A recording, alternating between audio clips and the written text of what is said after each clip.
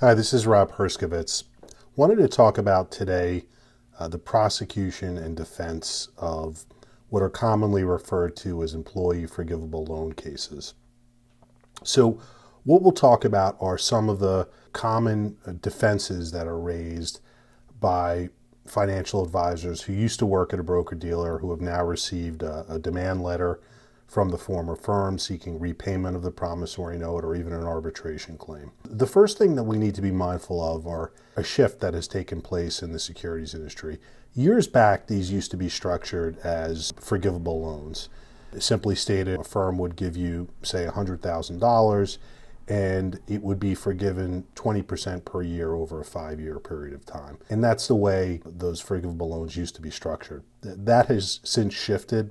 And what firms typically do now are they have FAs sign a straightforward promissory note in which they promise to repay principal and interest, whatever that may be, typically over a 7 to 9 year period, and then enter into a corresponding bonus agreement, which says that so long as the FA is continuously employed at the firm, they will receive annual bonus payments that essentially are designed to offset the payments that would be due on an annual basis on the promissory note. But of course, once employment ends, the obligation of the employee firm to continue paying on the bonus agreement ceases.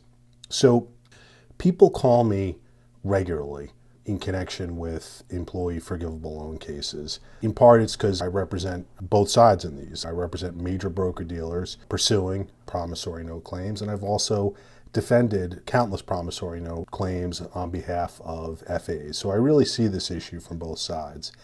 So I wanted to share some thoughts regarding what are typical defenses that I often see FAs raising and whether those defenses are weak or constitute strong defenses. And this is important because we need to be mindful of the fact that statistically speaking, firms have a very high rate of successfully pursuing promissory note claims. And if we think about it, it makes a lot of sense.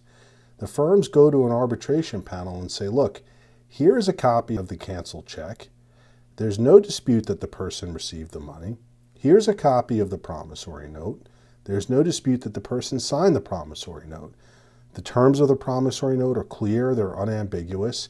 He or she owes us the money. Those are very simplistic and very compelling claims for a firm to make. It's easy to digest, legitimate breach of contract claim. So the burden, a very high burden, really falls on the FA if they're claiming that, notwithstanding the terms of the promissory note, they need not be forced to repay the note. So let's talk about some of the defenses that are often brought forward. Some of the ones that, to my mind, are weak are defenses relating to, say, onboarding issues, where the FA transfers from broker-dealer A to broker-dealer B, and on the way in, they were expecting more support in connection with transferring their book of business. That's a common claim that FAs make.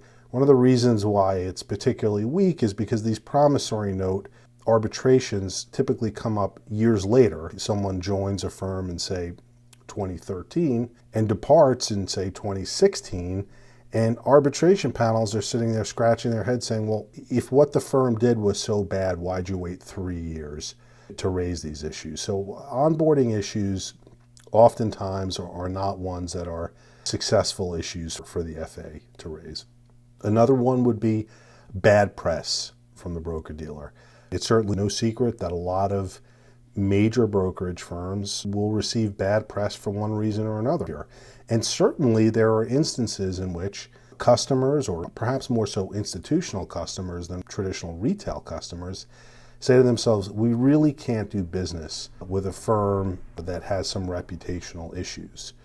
So those are tough claims to pursue unless it becomes abundantly clear that this is a customer that would have stayed but for some type of conduct of the firm that was brought to light in the press. Those are tough ones. And even if you could really sort of put forth all the links in the chain there, generally speaking, difficult defenses to raise.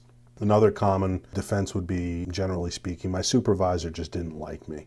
And oftentimes you see this defense brought forward in a setting of maybe the supervisor was reaching out to customers, and in so doing, maybe the customers brought forward customer complaints, or otherwise, from the perception of the FA, somehow negatively impacted the relationship between the FA and his or her customers.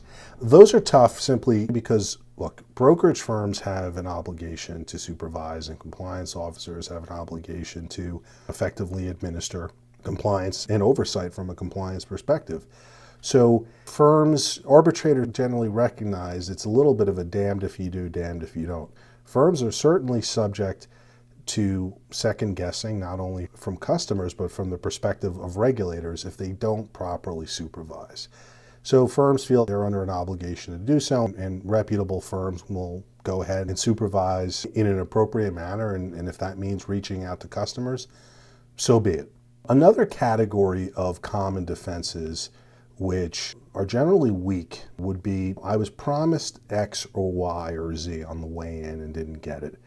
It could be I was promised a lot of syndicate, or I was promised that when an FA would leave and his book was distributed, I would get the lion's share of the former FA's customers. It could take a lot of forms, but one of the reasons why these defenses often don't work is that largely they're not written anywhere. Sometimes people have emails, and a shrewd FA ought to negotiate into a contract any pre-employment promises, but oftentimes it's simply oral and it's raised down the road, and it doesn't, generally speaking, make for a very compelling defense if they're oral. And lastly, another weak defense would be post-employment defamation. And what that generally looks like is, I left, and then next thing I knew, there was 4 or 5 or 10 people from my former branch reaching out to my customers, saying, look on broker check, look why this person left, or maybe even saying worse things. This FA was bad for reasons A or B or C. And those can be either weak or strong. And the distinction here is, do you have customers willing to come forward and say that person A or person B at the former firm was telling me things that were on their face defamatory to you? So the problem that FAs often encounter is that they just don't have the ability to line up any customers or a sufficient number of customers to be able to make a proper showing to an arbitration panel that they were subjected to defamation.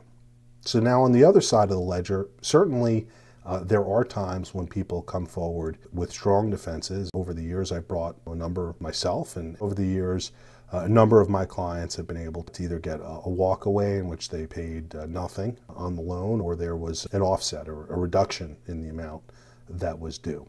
So what would be a stronger claim would be if any pre-employment promises were made in writing. Do you have any emails? Are the terms incorporated into any agreements? If for some reason there were conversations that were recorded and it was done lawfully in a state, do you have that? What do you have to substantiate that you were promised something and then the firm walked away from those promises, and because of that, you suffered monetary damages? The strong claims are those in which the FA has something that an arbitration panel can look and touch and hear that will substantiate those claims. Sometimes firms discontinue a line of business, and that hurts an FA's individual book of business. I'll give you an example.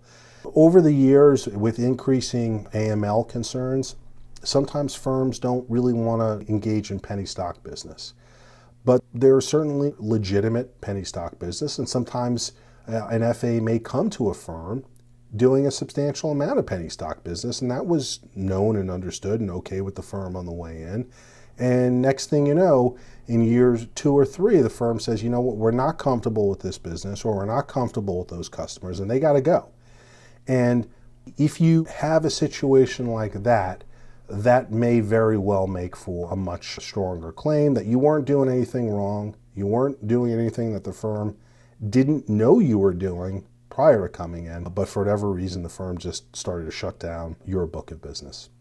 Another strong claim, and we touched on it earlier, is the post-employment defamation, but this really turns on whether or not you have credible third parties that can come forward, and by third parties I'm talking about customers, that can come forward and substantiate the claims. And you do see this from time to time. In my experience, arbitrators are moved when a customer who has no skin in this game comes forward and says, look, I was told a pack of lies by the former firm, and that was why either I didn't transfer my account with the FA, or I did transfer my account, but I had strong reservations.